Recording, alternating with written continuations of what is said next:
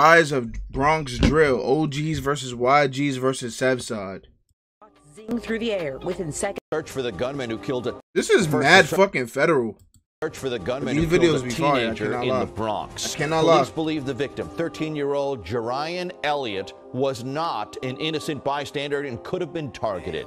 The shooting happened this afternoon on East 187th Street in the Bronx. Elliott was shot several times in the chest. Surveillance shows Jerian Elliott in red pants, shot zing through the air. You're within federal, seconds, nigga. he You're scrambles literally the inside a cops. restaurant. A You're crowd literally surrounds him. unpaid intern. Police say he got shot in the ankle and chest. Another weekend of deadly gun violence in New York City. 4 teenagers were shot in separate incidents. 3 of them died.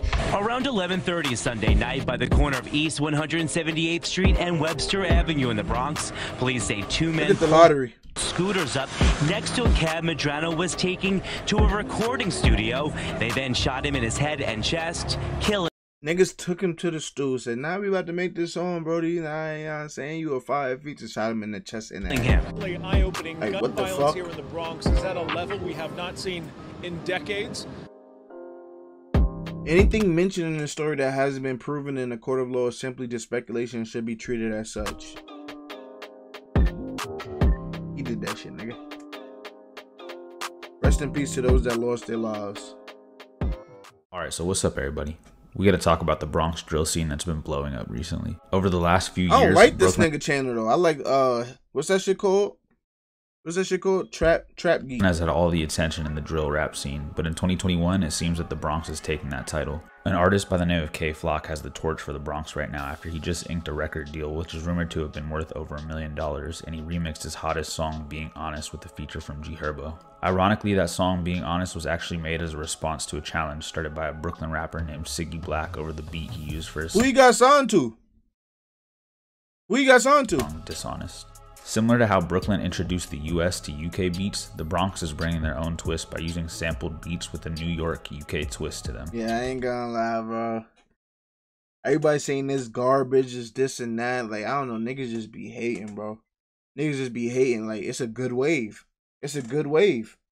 Like, everybody does fucking drill music, nigga. Everyone does drill music. But they put a new spin onto it. What's so bad about it? In fact, just over a week ago at the time of this recording, D-Thang, one of K Flock's rivals and his blood cousin, dropped a song in Who I Smoke fashion called Talk Facts, which he samples the 2011 hit Need Your Love, in which he disses almost every we just heard that op shit, and right? every other hood in the Bronx. A YouTuber by the name of We Drill Crazy dropped a video in which he breaks down the lyrics and showcases each name drop. Nigga, It's damn near a different name in I each do bar. not like drill music. Me either. I don't bump drill music. I'll link his video below so you can Till I heard Is You Ready. I ain't gonna lie, I'm fucking with the Bronx drill shit though. I'm fucking with the check Bronx it drill out. shit. The Bronx has always been known as one of the wildest boroughs in the city. Charlemagne the God always says the craziest people come from the Bronx and all of Florida, and that for the most part is true. The Bronx is no Shit's stranger really to a zoo out gangs, there. drugs, and violence. During the Prohibition era, the Bronx... I don't know why you're trying to make it seem like I shit just that True. dirty, nigga. The Bronx is no stranger to gangs, drugs, and violence. During the Prohibition era, the Bronx was home base for several You got the sword on you like that. mafia members, including Dutch Schultz, who was Dang, ain't you from the Bronx? Yeah, rumored nigga. to have buried over $150 million worth of diamonds, gold, and cash somewhere in the borough before he was gunned down in 1935, but the treasure has never been found. It was a hub for organized Wait, crime. what? before Wait, he what they said about was some buried treasure, over nigga? Prohibition era, the Bronx was home base for several mafia members, including Dutch Schultz, who was rumored to have buried over $150 million worth of $150 diamonds, million. gold, and cash somewhere in the borough before he was gunned down in 1935. That where that shit at then, nigga? Nah, somebody got that shit and disappeared, nigga. But the treasure has never been It means found. they are from It was the a hub Bronx. for organized No, crime not. up until the late 90s when there was a large migration of Africans and Latinos, which caused a lot of the European settlers to move elsewhere. In the 70s and 80s, East 187th Street, now known as Sevside, which is K Flock's hood, Pelham Parkway. Oh, look, this is my shit right here, chat. Look, this is my shit right here. This is my shit right here, nigga. You see it in big letters, nigga. Big New Jack, nigga. Allerton Ave, right here.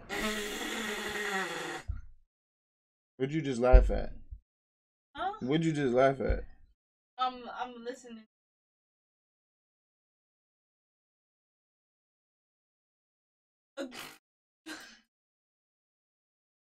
What'd you just laugh at? My headphones. Make sure, nigga, because if you wasn't carrying my son, I'd kill you right now, nigga. No GTA. Hey, what are you talking about? What All are right. you talking about? You laughing in your headphones? Yes, what are you talking Alright, about? nigga, keep it in your headphones then. hood was primarily controlled by the Italian mafia. In the 90s, when the blacks and Hispanics started to move in, it pushed a lot of the mobsters out east into Morris Park.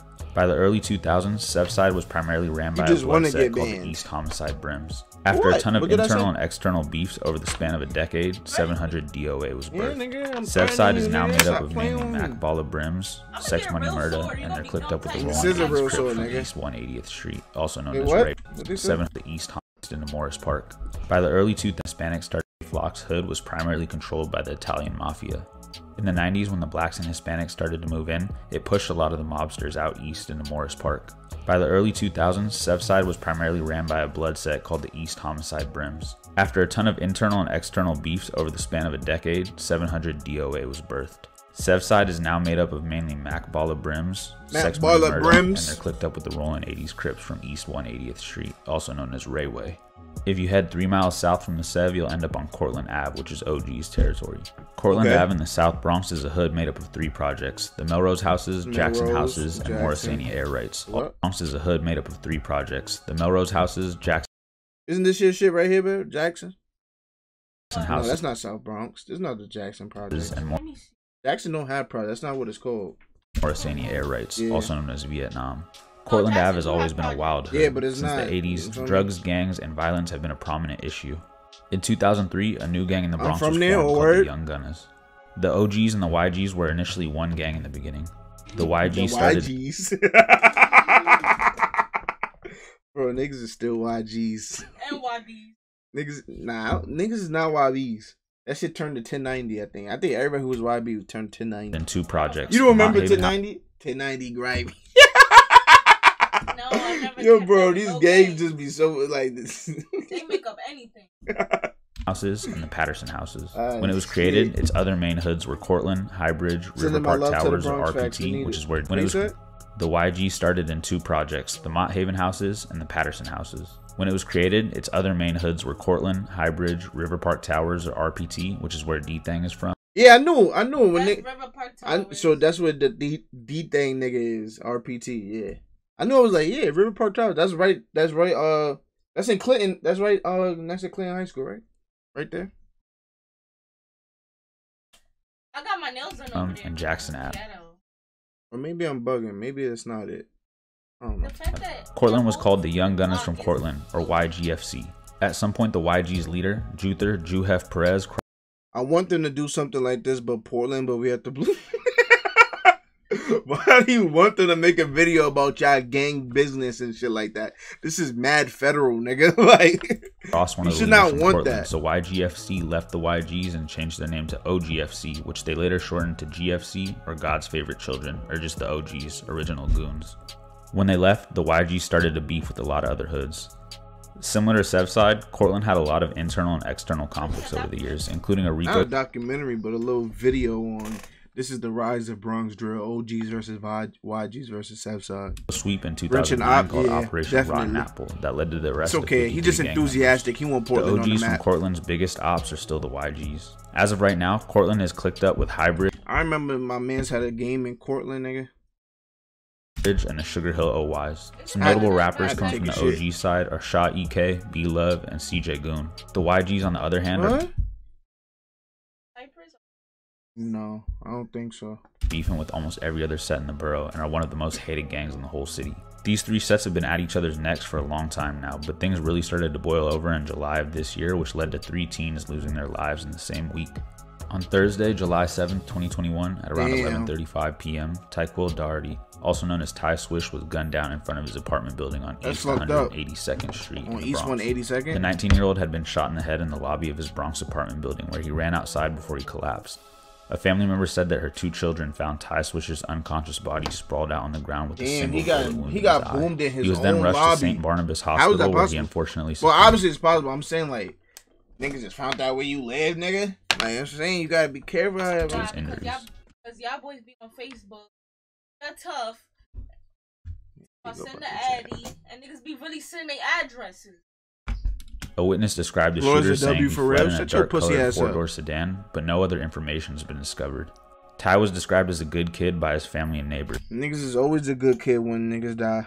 Everyone's a good kid when they die. But he was a gang member pushing Sex Money Murder, and he was unfortunately caught lacking. It would only take 4 days for his side to get their get back though.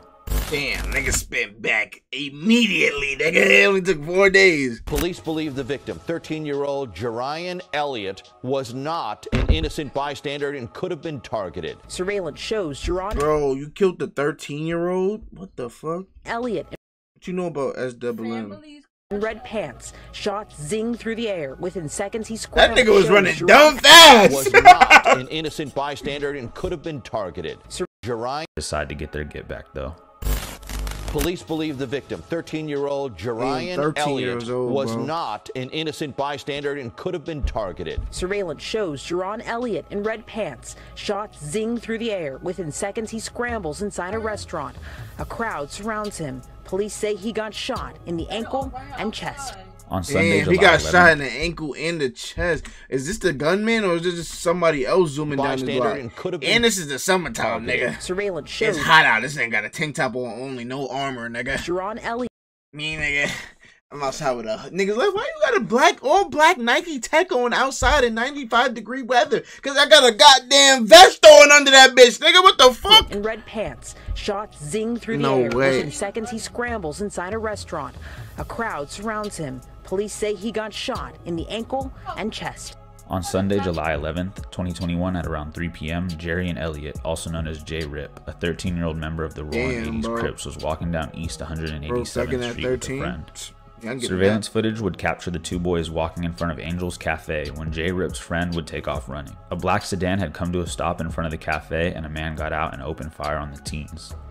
He was seen crawling into the cafe and was brought to the hospital shortly Damn, after, he got but hit up. unfortunately he didn't make it. At He only didn't even 30 look back for his man, but you can't look back, nigga. Y'all both just gotta keep running. Nigga, what he supposed to do? Sit there, nigga, and keep getting boomed at? It's kind of fucked up. He had already been arrested 8 times, and investigators say he was at the scene of the crime when 19-year-old Ty Swish was killed, although it isn't believed he was the shooter. At the end of September, a 16-year-old that goes by the name Dolo G's was picked up as J-Rip's alleged killer, but there isn't much public information surrounding this because he's still a juvenile. Less than 8 hours after J-Rip was killed, another teen would meet a tragic end in a retaliation hit. Dolo G's. Around 11:30 Sunday night by the corner of East 178th Street and Webster Avenue in the Bronx, police say 2 men pulled scooters up next to a cab Medrano was taking to a recording studio. They then shot him in his head and What? checked cab Medrano. Webster Avenue in the Bronx, police say 2 men pulled scooters up Pulled scooters up next to a cab Medrano was taking next to a cab the victim was taken. to a recording studio. They then shot him in his head Damn. and chest, killing him. 16-year-old Ramon Gil Medrano, a rapper that went by the name Raw G's and had ties to the 800 YGs, got That into an nigga Uber on ugly. his way to Oh, hang wait, out with a RP. friend. Shortly after he was picked up, 2 men on a scooter pulled up alongside the car and opened fire, hitting Raw G's in the head 3 times Niggas doing drive-bys on scooters. Bro, it's filthy out here, nigga. before speeding off. It's filthy, The nigga. tragic video went viral on social media as the Uber driver's dash cam captured the entire incident. The driver can be seen flinching as the shots go off, and he seemingly utters the words, "Night, night, young man," as he looks back at the boy's lifeless body. Investigators believe that Raji's was also at the scene of J-Rip's murder. Nigga, what? The cab driver said what, nigga? The cab driver said, night, night, young man? Nigga, what? Nah, this is a setup. Yeah, that's a setup. Nigga, what the fuck? Why didn't he further expand on what the fuck he just said? What the fuck? Video went viral on social media as the Uber driver's dash cam captured the entire incident. The driver can be seen flinching as the shots go off, and he seemingly utters the words, "Night, night, young man," as he looks back at the boy's lifeless body. Investigators believe that Raji's was also at the scene of J-Rip's murder, and he was targeted because he quickly took to social media to mock J-Rip just hours.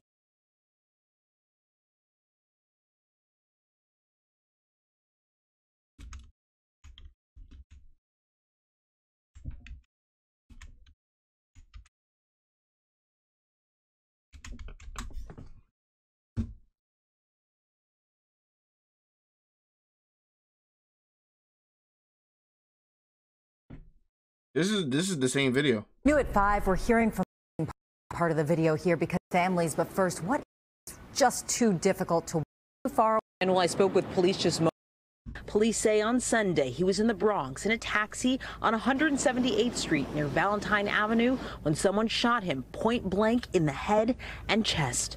He died immediately. But it's not the dash cam. It's not the dash cam, bro. Not the dash cam. It's funny how I searched it up and this is exact, like the exact thing came up. This was 3 months ago? Oh shit, this was this summer. Niggas was wilding this summer. I knew it was summer, chat, but I didn't know it was this summer. Nigga, what the fuck? What the fuck? That's ridiculous. Probably on Facebook. Before he himself lost his life.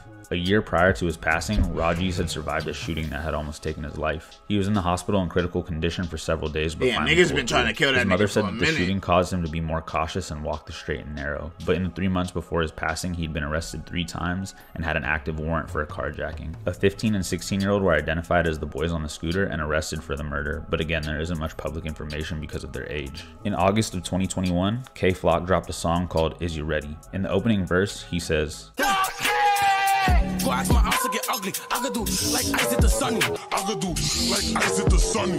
reference I could do like ice did the sunny. Damn. What, you took a nigga finger, nigga? One of the greatest movies ever made, Paid in Full. Killed that nigga for fucking ransom, nigga? This was a subliminal diss towards his cousin D-Thang, because if you remember in the movie... Oh, okay. I get what he's trying to say. He's trying to take his cousin out. Because I ain't gonna lie, that his family, nigga. That was fucked up. Y'all seen Paid in Full? Ice was Sonny's uncle who had set him up to get kidnapped and killed. D-Thang and K Flock had always been good, even though they were from rival gangs, but the diss caused a rip that led to D-Thang taking to Instagram Live to send an eerie subliminal where he says, "He ain't related to me like Ice did to Sonny." Can't wait to see Auntie now. The beef took the life. Nigga said I can't. Bro, you know what's really crazy? Like, nigga said I can't wait to see Auntie now. Like, bro, so are they like, is their sister like, alright, look, their moms and sisters, nigga, are they not cool? Like, does it go deeper than just them? Because, nigga, I could literally just pull up to your mama house, nigga. I mean, that's in the heart of the hood, though, so you ain't gonna be safe, but feel me?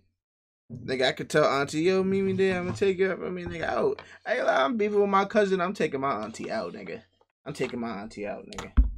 But then he could just take his auntie out, which is my mom. I ain't gonna lie, this is crazy. How do you beef with your actual blood? Cause I know a nigga from my hood, and his blood cousin was a big homie of the ops of the ops hood. Was the big homie, nigga. That nigga died though. But yeah.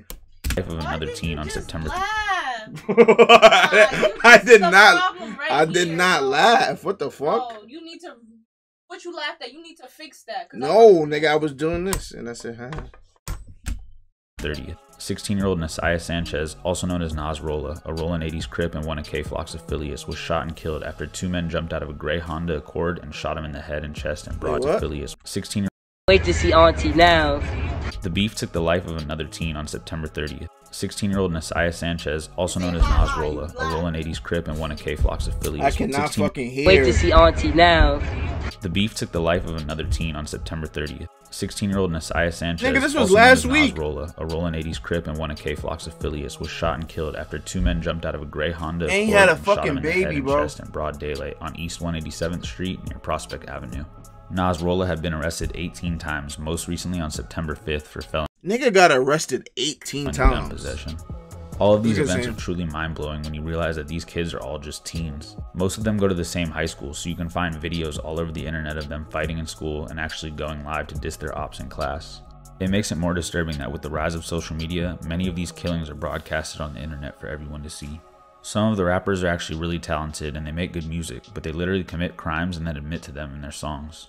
If you ever want I ain't to gonna lie, get this ain't gonna lie, chat. This ain't like the fucking Florida videos that we be watching, nigga. These niggas ain't 20, 21, 20. Nigga, these niggas is 15, nigga. The first nigga that died in the video was 13, nigga. Like, what the fuck? Up on what's going on in the Bronx streets, just listen to the latest drill song and you can hear all about it. It's only a matter of time before things escalate and we see these hoods going down for RICO cases, and that's if they can even stay alive long enough to make it. That's why, feel me? You gotta sign that deal. You just gotta get the fuck up out of there, nigga. You gotta get out the streets. 18 to even get arrested. They're literally. Bibby was 13. Really gambling with their lives daily. People like K Flock, D-Thang, and the other talented artists need to realize that they have a lot of eyes on them right now and need to get out of the hood ASAP because they have a golden opportunity in front of them. I mean, they don't have a golden opportunity, to be honest, if you really think about it. Like, this is not regular rap, nigga. This is literally drill rap, nigga. In the drill rap, yeah, drill rap be fire, but nigga. But the reason why drill rap really takes off and goes viral and you can actually get a deal from it is because that shit be real. And when it's real, it gains more attention, more traction. People listen more. People, feel me? But yeah, he can make it out. But I'm saying, nigga, you better hurry up and switch up the flow, nigga. And you gotta see if people fuck with it. If not, you gotta still keep doing that drill music. And if you keep doing that drill music, nigga, then the ops still gonna be mad and still gonna hunt you down. Like, nigga, it's just nothing you could do. We'll just have to wait and see how this one plays out. Let me know what you guys want to see in the comments below. Thanks for watching, and I'll catch y'all on the next one.